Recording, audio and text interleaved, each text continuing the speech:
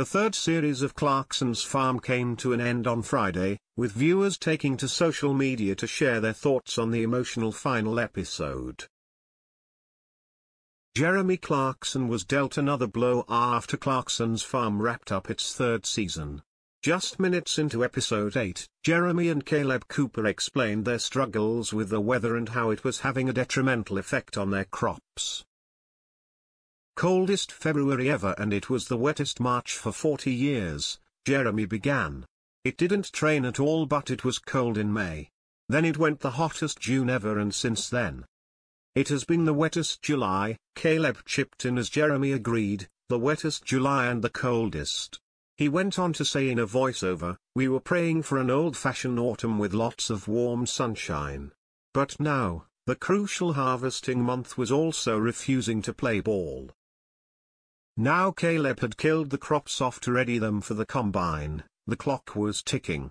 The longer they sat in the field too wet to harvest, the more they would deteriorate.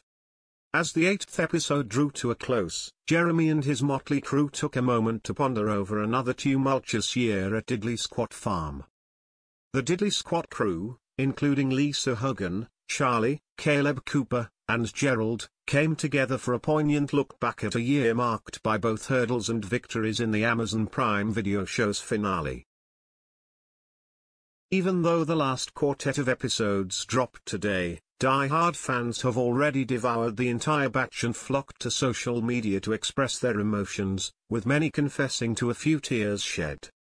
One fan wrote, "Clarkson's Farm hitting me right in the feels this season," while another shared, "Me and Mrs. were almost in tears at one episode. I didn't think something with Clarkson in could be so moving." Another chimed in, "Just stayed up all night binge watching the second half of Clarkson's Farm Series 3. Absolutely brilliant, in fact, the 3 series are some of the best TV I've watched. Hats off to Jeremy, Caleb, Lisa, Charlie, and Gerald. I went from subtle tears to just full-on sobbing tonight," confessed another viewer, as someone else commented, "I never thought I would be absolutely sobbing at